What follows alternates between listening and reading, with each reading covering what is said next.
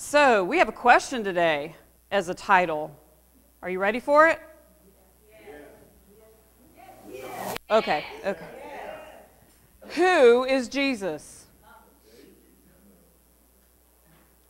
Now, everyone's like mumbling over here. All right, let's just talk about this for a minute. Go ahead. The Messiah, the Son of God, the Lamb of God, King of Kings, the great I am, Alpha, Omega, Son of Man, everything, Lord and Savior. I'm reading lips now because, you know, all the words going around. Alpha and Omega, beginning and the end. Okay, this past Wednesday I asked my youth group this question. I had pieces of paper out on the table and I gave them each a pencil and I said, I'd like for you to write everything you know about Jesus on these pieces of paper. Do you think they filled the paper? Faith, she's like, I did. Faith was still right, and I had to stop her. Both sides. These kids know who Jesus is. They know who sustains them. Do we know who Jesus is? Do we really know who Jesus is? And so today, I want to share with you something that I shared with Pastor Bob this week. I actually emailed it to him. I was so excited about it when I found it. There's so many like little nuggets in this. And I sent it to him and I said, oh, you know, here, check out this website. And he sends me a note back and says, oh, I'm going to make a copy of this and we're going to teach it to the men's Sunday school. And about 5 or 10 minutes later, he sends me an email back and says, will you bring it on Sunday? So I'm like, yes, this is exciting. Thank you for allowing me to do that. And this is on the website. It's called christiananswers.net. And I'm not just going to stand up here and rehash something that someone else already got, but I do have a couple of little points that these people made that I want to make very open to you directly from what I read. So, do you believe that Jesus was born in Bethlehem? Now, how do you know he was? Have you seen his birth certificate? Well, how do you know the Bible's real? It was written by people, right? Well, we believe it was the inspiration of God, but what about Mr. Joe Smith that just walked through the door? Does he know?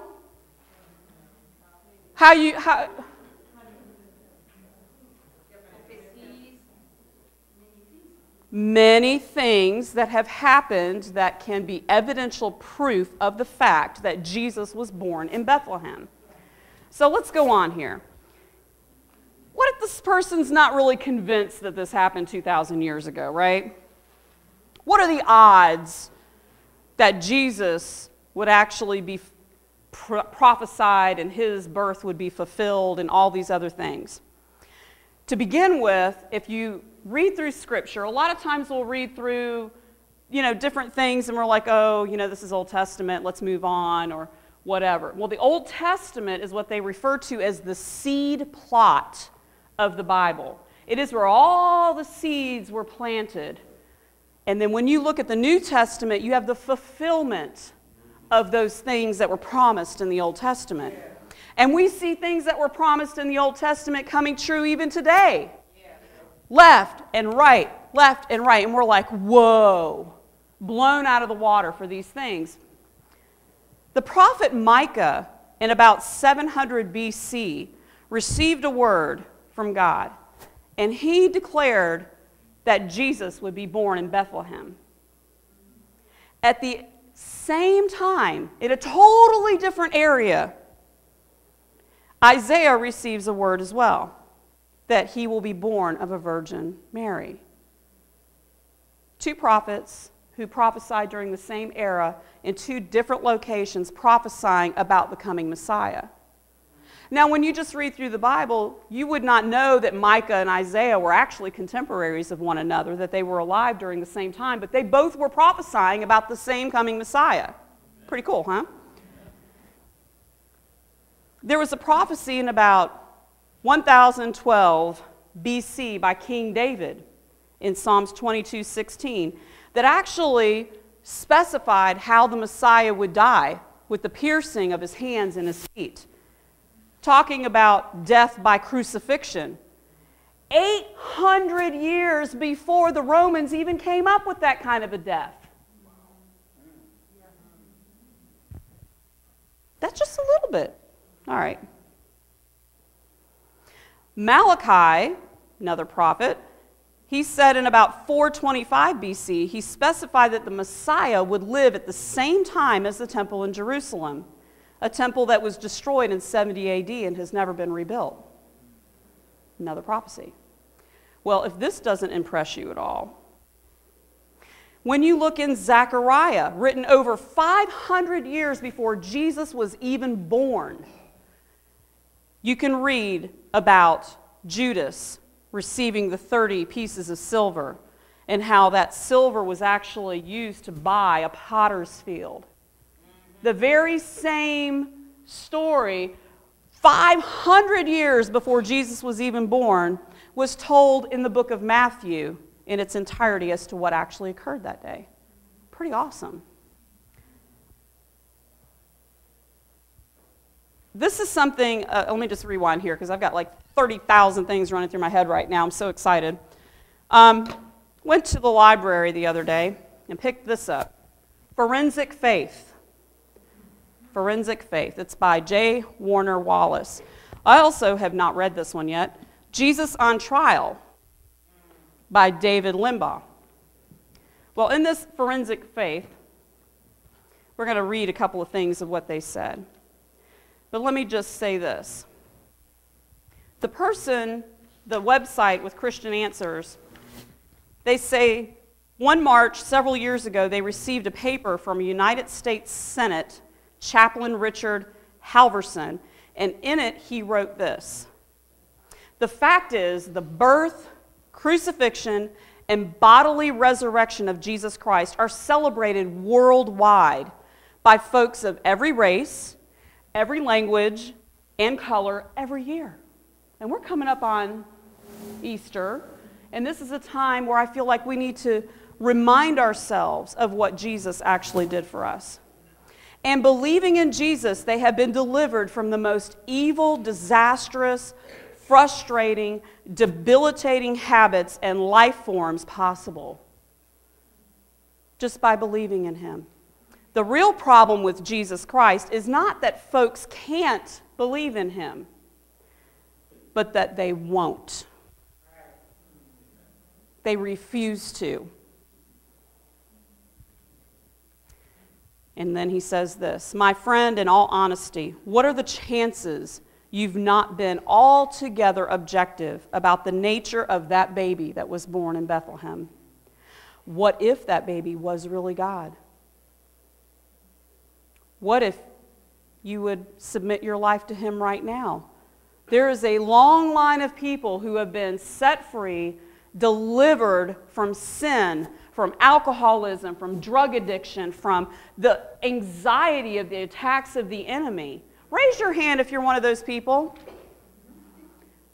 Are you set free? Amen. I mean, truly 100%. You're like, that stuff is not even a thought anymore. Because Jesus died for you, because he loved you. And so many of us, we run into people on a daily basis. You know Mr. Joe Smith. He walks in and he's like, Jesus this, Jesus that. And we're like wanting to explain to him, look, you don't understand. He set me free. Well, I don't need that kind of a God. I'm happy. Oh, you really think you're happy, right? And they party until they're dead, and then they never take the time to really know who Jesus is. Because they don't think they need a God. But all we are required to do is to be the light to these folks. They may have the perfect life in their own mind, but they run across Pastor Bob and Susan at Golden Corral, bright and cheery, passing out their little camel jokes. How do you hide a camel in the desert? And they're like, wait a minute. They're pretty bold, walk up to my table while I'm eating my food. But they still laugh and they still enjoy. And then they look and they say, oh, there's a website. I'm going to be a creeper and find out who they really are. And so they go on the internet, and they look up these messages, and in the quiet of their home, they're hearing the Word of God coming forth, and it changes their heart. And they may never know the effects of what putting themselves down and not worrying about what everybody else says, but they took that moment, and that one moment has changed a life forever. We never know. Just like the Bible planted all those seeds in the Old Testament, and then later on down the road, life and fulfillment. We are to plant seeds everywhere we go, every day. And we may never see the fulfillment. We may die like those prophets of old did and never see it. But it will happen. God's word will not return void. It will not return void. So again, we're going back to a little bit of this statistical stuff. Are you ready for this? I'm all about statistics. Very cool. Some Bible scholars suggest that there's more than 300 prophetic words about Jesus, about, in the Old Testament, prophesying his coming and all the things about his life. There's circumstances such as his birthplace, his lineage, who he would be the son of, the line of the king of David and all that, the method of his execution, and all these things were prophesied. The chances of this happening, they say, is about 1 to the 10th in the 17th power. Does anyone in here have a clue what that means? All right, let me just break this down for you. Now, I'm not a mathematician, but Jonathan, you know the 10 to the 17th power. How many zeros do you think are on the end of that? A lot. So, let's see. There's about 24 inches right there. 24 inches. Oh, above my knee. All right, you ready for this? Everybody can see that. This is 24 inches from here to here. Suppose we took 10 to the 17th of silver dollars. I like silver dollars. I actually called the bank to see if they had a load of them that I could go and get. Honestly, I was like, I've got $500. I can go buy these things and put them here and just show what it looks like. They said, I'm sorry, ma'am, but we might have 2 or 3. We don't have 500 silver dollars. And you take these wonderful silver dollars and you cover the entire state of Texas in 24 inches of silver dollars. The entire state. Now, I don't know about you, but I've been to Texas. Ain't nothing bigger than Texas. Well, you're right. Alaska is. Thank you, Mr. Frank. In my planet, I've not been to Alaska yet, so when I get there, I will say Alaska's big.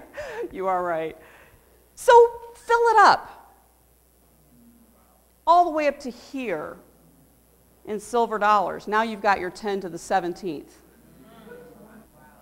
Then you take a marker, and you mark one of those, and you mix it up in that batch. Then you blindfold a man, and you tell him to go out and find that one silver dollar. What chance would he have of getting the right one? Just that same chance that prophets would have had of writing just 8 prophecies. Only 8 prophecies. And having them all come true about one man from their day to the present time, all the people that were born and died, only 8 prophecies. That's the chances of that really happening. Wow. But they only used their own wisdom when they were writing Scripture. Take that, Mr. Joe Smith. How could that be? Only by divine appointment. Only by divinely writing under the inspiration of God himself, who created the heavens and earth, could anybody ever do that. Ever. Ever.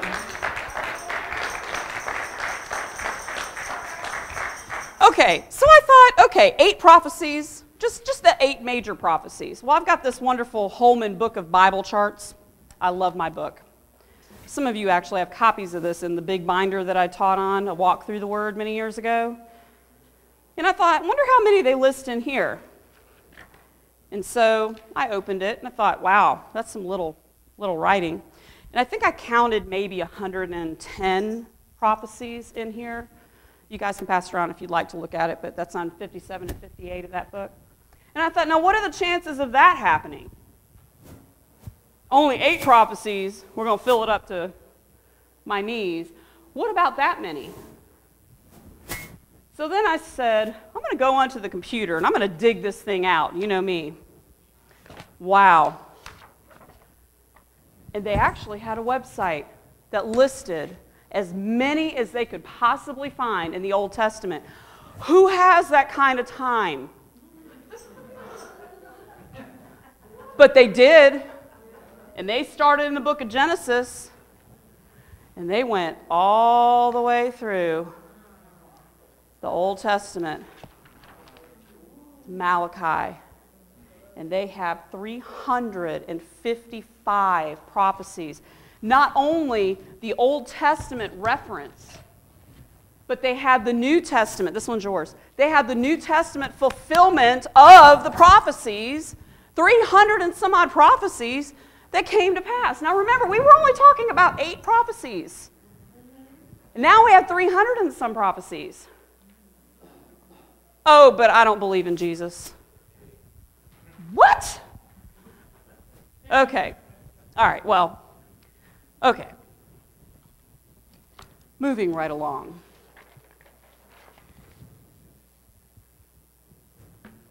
There is so much information on our planet about who Jesus is that we have no excuse not to know who he is. We can know him with our intellect, study, read through books, go on the internet, but that's not where it's all at. Do you know him with your spirit, man? We're all created in the image of God. We're all created in his image. We are 3-part being. We don't just have this flesh that we can go study, and knowledge, and fill ourselves up. We also have our human spirit on the inside that longs for the connection with God, the one who created us. That part of us will never be satisfied. We'll be out there doing everything under the sun, trying to fill that void, trying to make ourselves happy, and never find it until we get on our face and say, God, if you're real, make yourself known, because I need something more than what I've got. And most of the time, that's where a lot of people get to. They keep looking, and at some point, they finally break down in the quiet of their own home and say, if you're real, God, show yourself to me. And God never lets them down. He will show himself. Because the scripture says, if you seek me, you'll find me. If you seek me with, and he will never let you down. How many of you in here have gotten into a position in your life where you felt like, if I did not press into God, I'm not going to make it? And you know God as a Christian, but if you don't press in, you're not going to make it. And when you pressed in, you made it. He is waiting. He is waiting and wanting to expose himself through us. But are we bold enough to walk up to somebody if he says, hey, you see that person, you need to go up to them right now, and he starts leading us? Are we bold enough to do it? This world is our playground. I hate to say it like that, but it really is. It's our training field. It is our training field. Everywhere we go. It's amazing. I would not have met Susan Barone had I not been hearing God. I went into it was a car Jiffy Lube, and I was getting my oil changed, and she was sitting there. Did I just say that? Oil? Did I just say it like that? That is weird. Oh, I was getting my oil changed. And I look over, and here's Susan Barone, and she's got this book opened up, and it's about the vine, vineyard something, and it's about fruit in the life of a Christian and all. And in me as the teacher, I have been known to do this. Yeah, Deborah knows.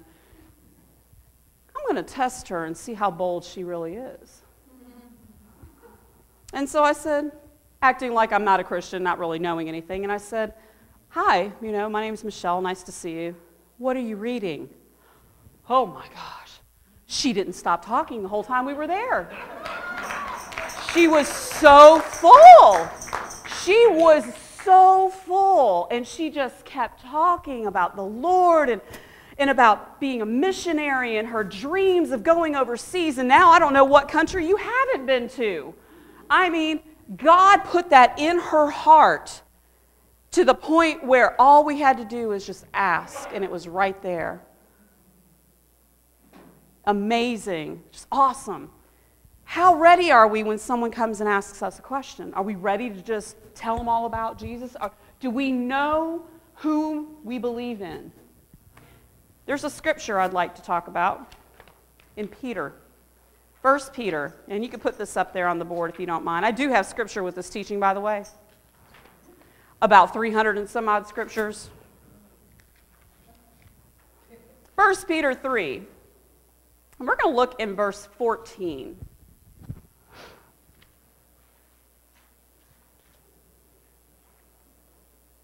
I am super excited. I just cannot even tell you how excited I am. Can you tell that I'm excited right now?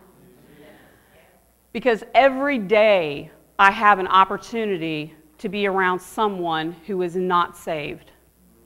Someone who does not want to know who Jesus is. Doesn't even care. We're around people like that every day, but do you know who they are? Pray for these people. They're very, very much on the heart of God. 1 Peter 3:14. But even in case you should suffer for the sake of righteousness. All right, folks, suffer for the sake of righteousness. We're not talking about suffering because you went off on somebody and cursed them out. Was that righteous? No. But even in case you should suffer for the sake of righteousness, you are blessed and happy to be envied. Do not dread or be afraid of their threats. Are we afraid of what people are going to say if we start talking to them about Jesus? No. Meh. Nor be disturbed by their opposition. Next verse. Verse 15. But in your hearts set Christ apart as holy and acknowledge him as Lord. There's our key. Do we acknowledge him as Lord, or are we still doing it our own way? Do we want... Okay, here we go. Frank, please forgive me.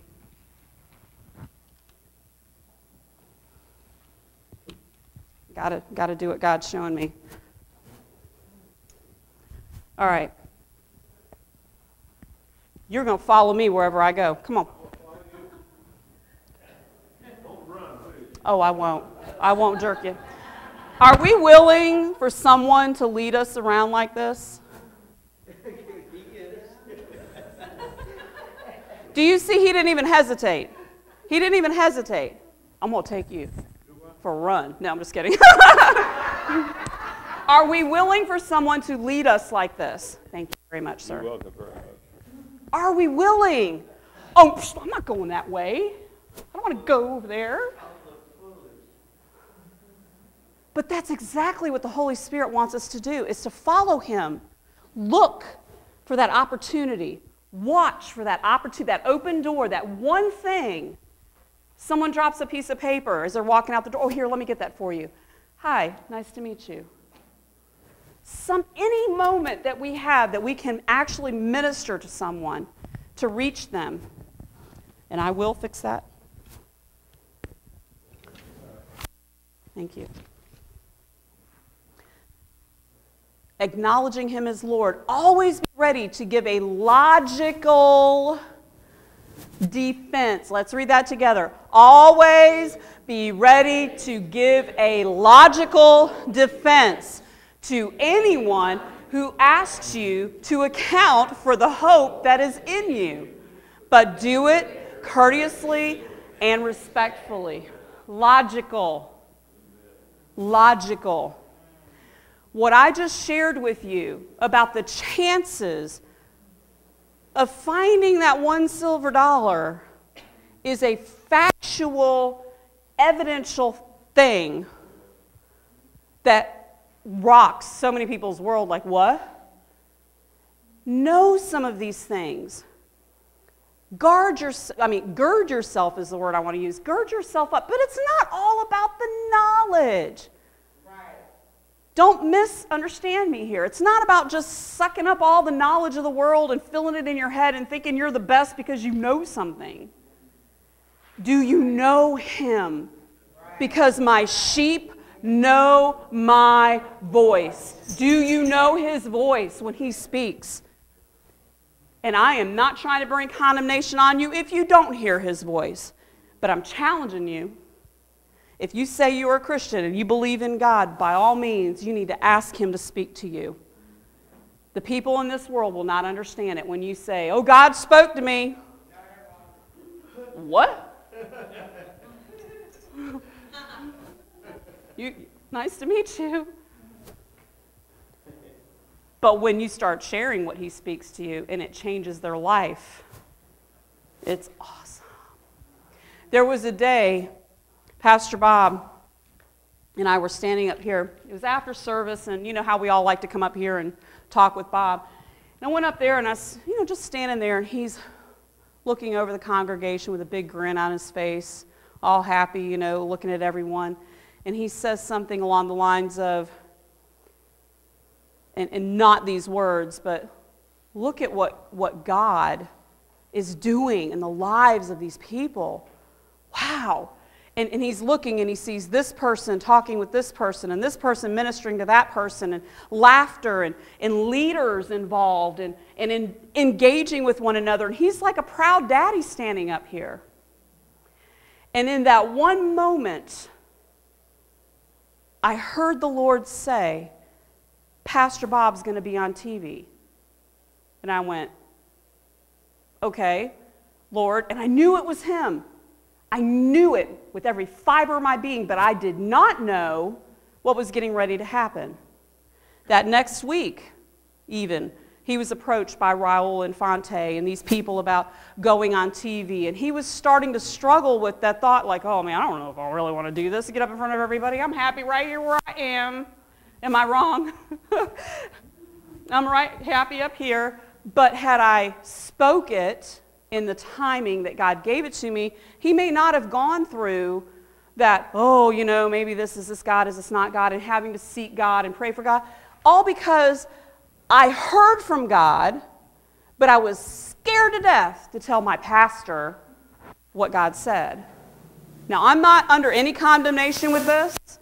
God moved because he knows what to do. He knew what I was going to do ahead of time. Use the situation. Pastor Bob got out there and ministered to so many people. It was amazing. But my point is, when he speaks, we are to hear and move, because then fruit comes forth, and we could save somebody a whole lot of trouble just by simply speaking what God shares in our heart. And you know what I've been known to do too? Sometimes say, you know what? I really believe it was God that showed me this. But if I'm wrong, don't stone me, but this is what I feel like he's saying. And I just deliver the message, and I pray over it, and pray over it, and then God will bring it to pass or not. And then I learn, because all I want to do is obey him. What message do you have for me? I'll give you that later. But we need to obey quickly. So, okay. How many of you in here, and be honest, you have wanted to hear from God, but you've struggled with hearing from God? I used to. Struggled actually hearing his voice and knowing if it was his voice. How many of you have gone past that and you're kind of like in that mode where you really think you know what he's saying now? I mean, you're still a little gun shy, but you know, pretty much tell if it's him. Okay. How many of you know without a shadow of a doubt when he speaks, that's it, and you got it? There's a couple of you in here. Yeah, sometimes it's like that. There are some times when he speaks, there's no guessing. All of us are in different stages of our relationship with him. Who is Jesus to you? Is he someone in a book? Is he someone in your head? Is he someone in your heart? Is he someone that leads you and guides you, protects you? Do you trust where he's leading you? Even if he took off running? Let's go to the next verse, verse 16. Because if he's running, you know, we got to stay right there. And see to it that your conscience is entirely clear, unimpaired. Your conscience, unimpaired. There are people who feel so far from God right now. There may even be people in this congregation that feel so far from God. Where are you, God? They feel impaired because they want to believe or they want to draw close, but they're not real sure why they fill this gap.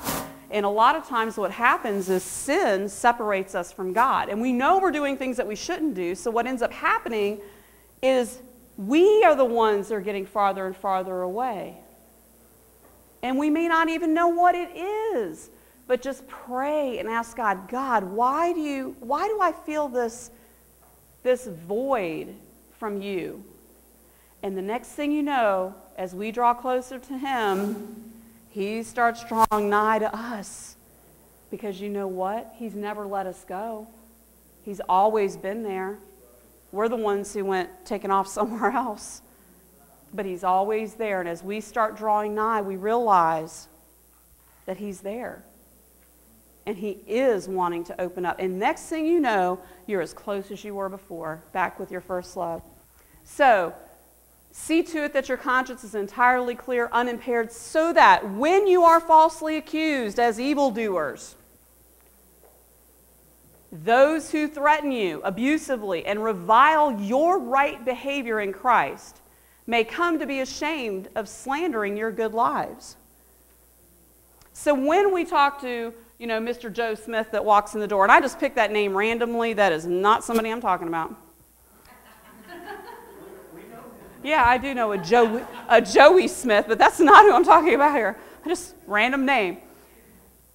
If our conscience is entirely clear and unimpaired, and we're flowing with the Holy Spirit, and we're being led by him, when we are accused in that moment, we can stand strong knowing that our lives are in good standing with him, and we will be able to stand against those threats of the enemy through anybody. We don't have to get defensive. What you say? What do you say that to me for? Oh, man, I don't got no time for you. And we start walking off because we're all mad and everything. No, keep your mind clear, a good conscience. I am the righteousness of Christ. I am walking and living and breathing in him. I am led by him. I am going to do his will. And it does not need to be a struggle. Oh, I got to do this, and I can't do that, and I got to do this, and oh, I got to obey this. That's law. Yeah. That's a law mentality. People, that does not work. That is not what I'm talking about. I'm talking about simply living and breathing, having peace in your spirit, being led by God, listening, putting our ear out and saying, okay, Father, I'm just grocery shopping. Okay, I'll get... just living and breathing. Everybody, do y'all understand what I'm talking about? Yeah. I figured. I see a lot of nods. Let's go on to verse 17. For it is better to suffer unjustly for doing right, if that should be God's will, than to suffer justly for doing wrong. If someone's coming against you, and we react to that person that's coming against us, we are now no longer acting justly. We are no longer acting in a right manner. And we are going to suffer more. in that moment.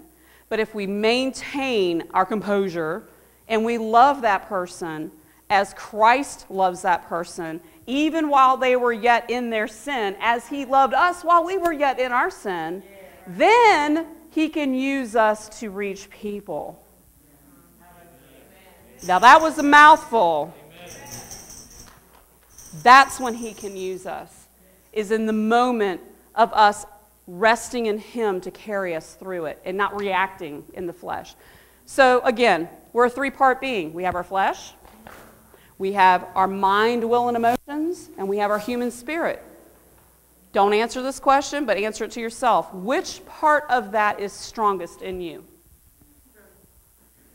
Your spirit man, your flesh, or your mind, will, and emotions?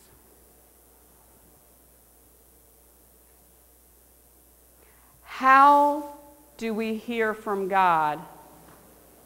In our flesh?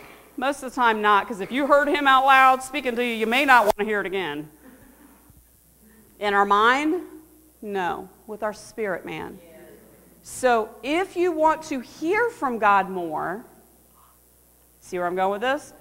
Build your spirit man up. Stay in prayer. Stay in the Word. Be around people that do follow the Lord in the Spirit. Watch how they move with the Holy Spirit when they're going about their daily business. Call one of us. A day in the life of Michele. Come on. Just come on. I have a lot of freedom in my job. I will have you walk with me the whole day, and I will do the best I can as I follow the Lord's leading to show you what it's about. And I mean that with everything that's in me, because my heart as a teacher is for people to learn, to grow in their walk with God. Not just do, but actually be effective in what we're put here to do in this world. Amen? All right. So this book, let me go back to this book again. Everybody take a deep breath. Woo! Forensic Faith. So I started reading this, and I thought, this is kind of interesting because, I wanted to be a detective when I was younger. Who is laughing at me? I really wanted to be a detective because I could literally walk into a room and assess what's going on that quickly, and felt like it was a calling, like I could really do that. And as time went on, I started feeling like I wanted to be a teacher. And I didn't realize what God was doing, putting that desire in my heart to be a teacher. And then one day, and I'm going to start crying, it's just like the light bulb went off. And I was like, oh God, you've called me to teach. I don't want to be like a pencil that's shredded in the pencil sharpener. Here I am talking about something in the natural, in a spiritual way, as a teacher would. And then when I realized what I was saying, I'm like, ah! Start crying even more. Because me as a child growing up, it was not my goal to stand in front of anybody. I was on the backside, sitting in school, doing my work. I stayed to myself. I was not the talker. I was the one that was considered when I was in high school, I was considered the preacher girl.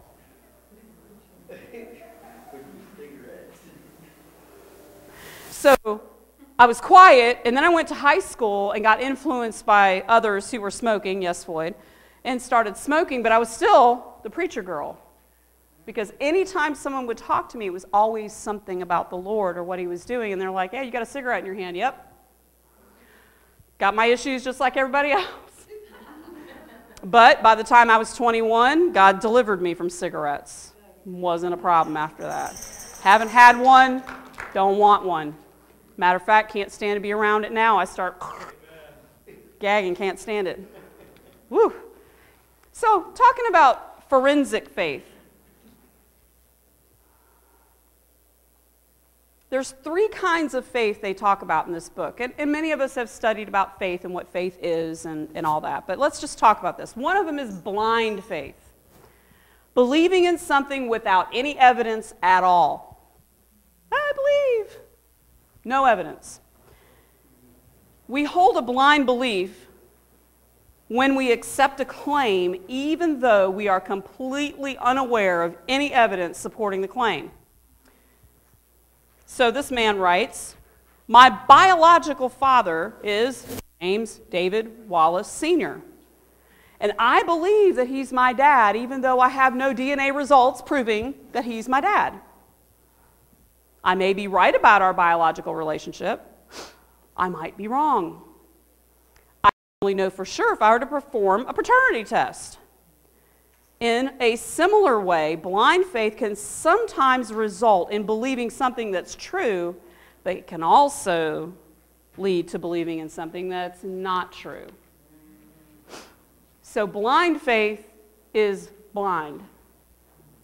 Now, many of us as Christians, we believed in Jesus blindly. We didn't have any factual evidence. We had no feeling in the inside. We just like, oh, mom and dad are serving God. I'm going to serve God. We all serve God. Everything's great. And we just go on blind faith, believing that's what it's supposed to be like. Did I say it was wrong? But it's more informed to do it a different way. Let's talk about unreasonable faith. Believing in something in spite of the evidence. This is called unreasonable faith. We might hold an unreasonable faith when we refuse to accept or acknowledge evidence that clearly refutes what we think is true. I'll give you an example. I liked to play with animals when I was a little girl. I didn't care if it was a mole, a squirrel, a snake, yeah, all of them, beetles, anthills, everything. But the one thing that I was fascinated with, that I got myself in more trouble over, were frogs. We had a pond, and there were frogs everywhere, and at night I would open the window. You could hear them outside. And I thought that was the coolest thing in the whole world. Like, how do they make that noise? It was just so cool. And so I would play with them. If I'd find one, I was like, oh, this is so cool. And he's peeing all over me, and I'm like, ah. And so my grandmother would say, put the toad down or you'll get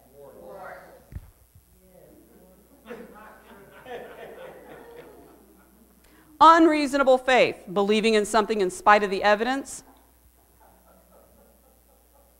It's not toad urine that causes warts, folks. It's a virus. It has nothing to do with toad urine. But we believed it because our grandmother said it. That's unreasonable faith. We're believing it, even if it's not true, but we're believing it. Touching a toad is not going to cause warts. Now, I did have a wart, but it was not because of the toad. And I prayed over that wart, and that wart went away. Pastor Bob and Susan know about their daughter who also had the same thing happen. How about forensic faith? Now we're talking about forensic faith. Now here I am, I'm all excited about this book because it says forensic, right? The detective in me. The adjective forensic comes from the Latin word forensic. Forensia, I think it is what it is, which means in open court or public. The term usually refers to the process that detectives and prosecutors use to investigate and establish evidence in a public trial or debate. Forensic faith is a faith that believes in something because of the evidence. We hold a forensic belief when we believe something because it is the most reasonable inference from evidence, even though we may still have some unanswered questions. We still may have some unanswered questions. Now, that whole thing about 8 prophecies being fulfilled is part of forensic faith. Believing and knowing and acknowledging that there's no way they could have possibly known all these facts about Jesus way back then. So who is Jesus? He's everything that he was prophesied to be, folks. Not just those 8 prophecies that are prominent, but all 300 and some odd prophecies. We may still have some unanswered questions, just like they do when the detectives go in and they start digging up things and looking to see what happened in a situation. They still have unanswered questions. However, there are facts. There is evidence. This guy says, I believe, for example, that amoxicillin can help fight bacterial infections. It's a fact. They've proven that amoxicillin can help fight off bacterial infections. So he believes if he does have an issue and he prays and the healing doesn't come right away, and he really needs to have something to take care of it, he'll take the amoxicillin, and the amoxicillin gets in there and does what it's supposed to do. Okay. But he still doesn't know how the drug works.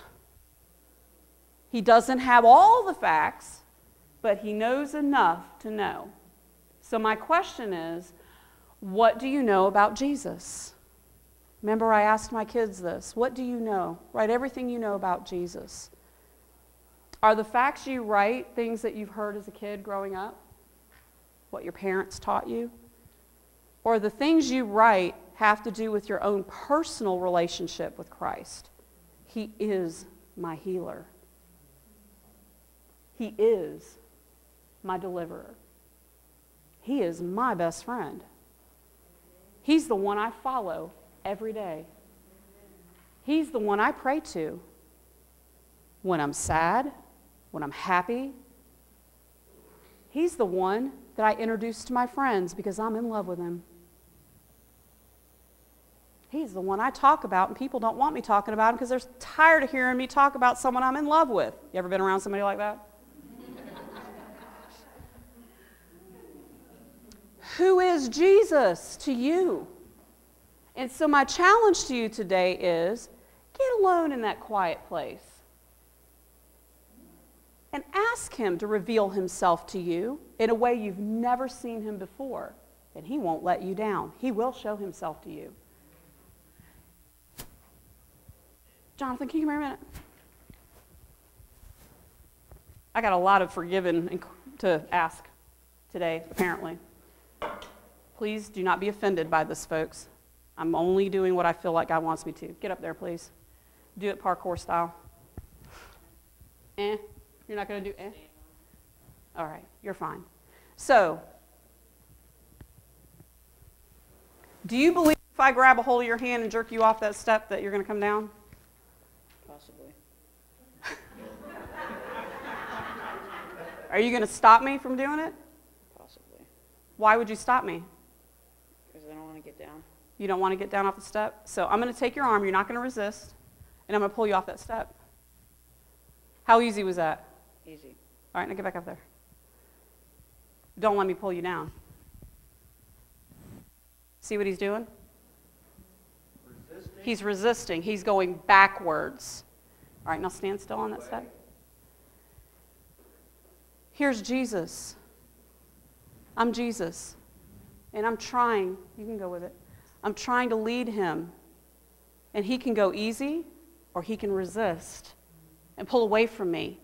Now, at some point, we go so far back that he's back. Let go and he falls. And he falls.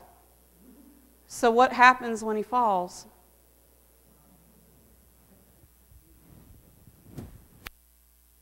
Jesus comes back, and he doesn't leave him there.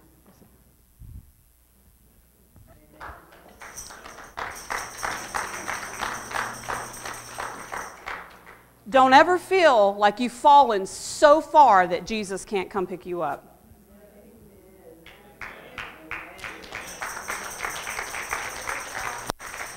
I've been in far places, folks, and he has never left me there.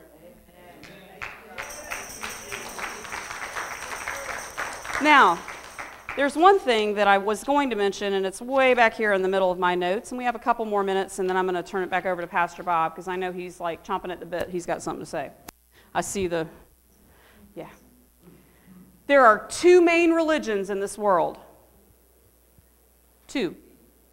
Christianity takes up about 31.2% in this world. Second one is Islam at 24%.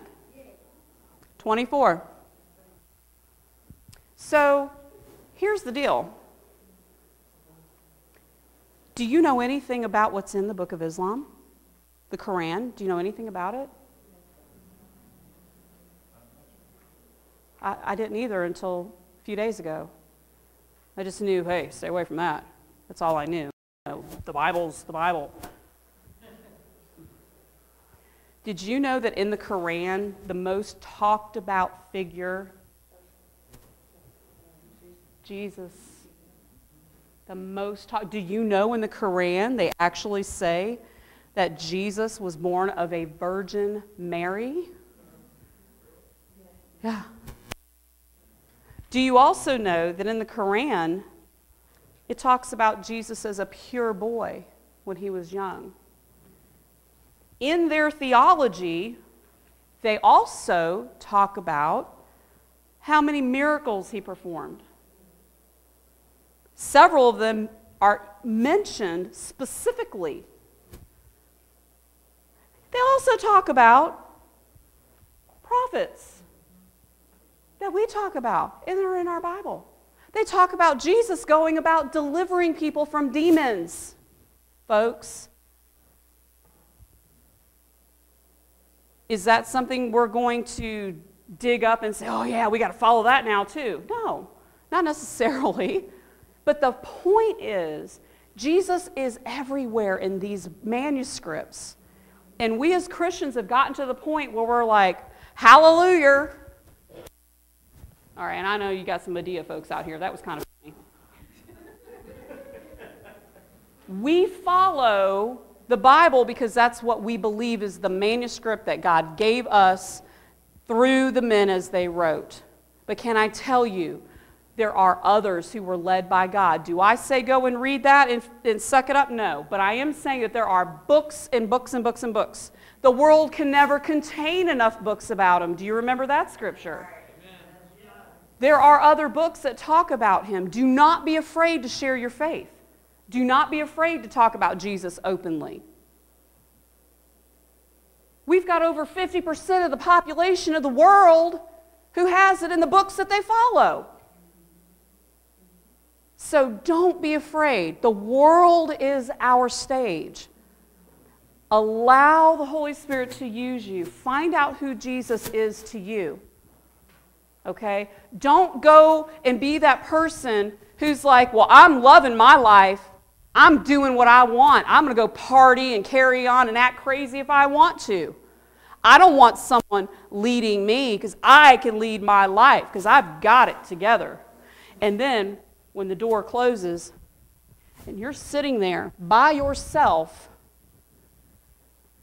well, I don't want to call this person because if I talk to them, they're not going to understand. And you feel alone and you wonder why. The reason is because your first love is still calling for you. Come, follow me. My yoke is easy, and my burden is light. He wants more of us. Why? He doesn't just want half of us. All right, so Floyd, we're married. If I said I only want this finger, I don't want the rest of you, I just want that one finger. Because that's the finger that he opens the door to let me in. Because I want somebody to open the door for me. So that's the only part of him I want. He says don't pull it too hard. Do we want all of what God has for us? He wants all of what he planted on the inside of you. He wants to see it bloom. He wants to see it manifest and grow and reach the numbers. He longs for it. In his innermost being, he longs for it.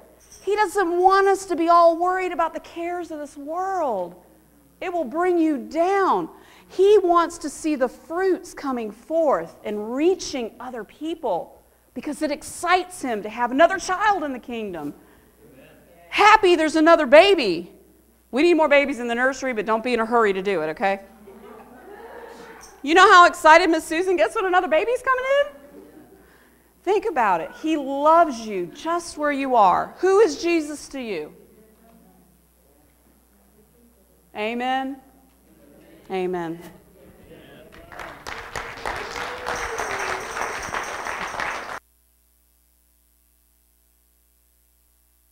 You know, Jesus asked Peter, "Who do them there folks say that I is?" Well, some say you're a prophet, a great teacher. Peter, who do you say that I am? You're the Christ, the Son of the living God. Peter, flesh and blood did not show that to you, but my Father in heaven.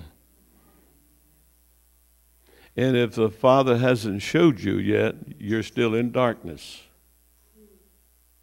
But I tell you one thing, when he shows you who Jesus is, you'll come out of darkness. You see, many people don't want to believe. It's unbelief. They believe in something, because you're going to believe in something. You're going to believe either the lie, the great deception that's coming on this earth, that is right here, right now on this earth, the great deception, because you love darkness more than light. Check your heart. Very simple, it's not complicated. The Bible says, examine yourself to see if you're into faith. The Bible says the Holy Spirit bears witness with our spirit that we are sons of God. Right now, the Holy Spirit's operating, and he's bearing witness right now. What is he saying to your spirit? Is he saying that you're a son of God or a daughter of God? Or if he ain't saying anything? See, when the Holy Spirit operates and moves in your life, you just know that you know that you know that you know. You might not know all the facts. You might not know about all the prophets. And I thank God when I read the scriptures and I read about all the prophecies that have come forth thus far, I don't doubt anything of the prophecies that are about and are coming forth even today, right now, in our generation. Prophecies are being fulfilled right now. Not many people don't even know it because they don't read the Bible. Do you know that you know that you know that you know? That's just the way it works. How do I know I love Susan? Been married 64 years. I know it. I sense it all in my heart and my spirit.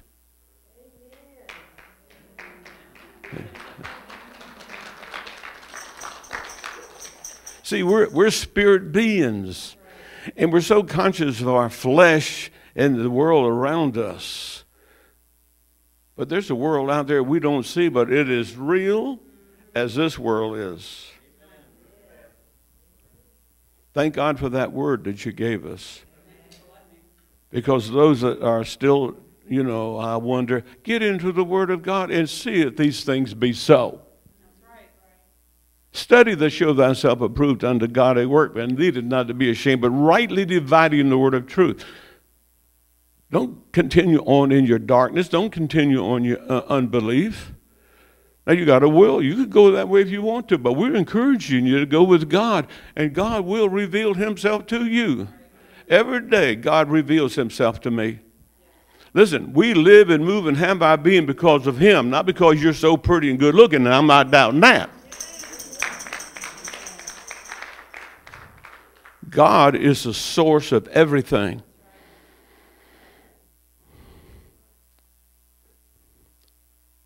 Susan may have walked with the Lord. She's been walking with God since she was 14 years old. I was 26 when the Lord found me. I thought I found him, but he really found me.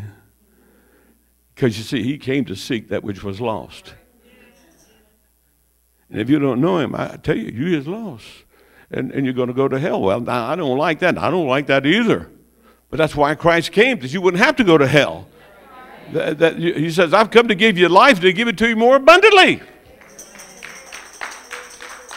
Well, I'll seek it in education. Go ahead, education's fine. Don't be an educated fool. Because you see, a fool says in his heart there is no God. Is there any fools in here today? Well, quit being a fool. Believe.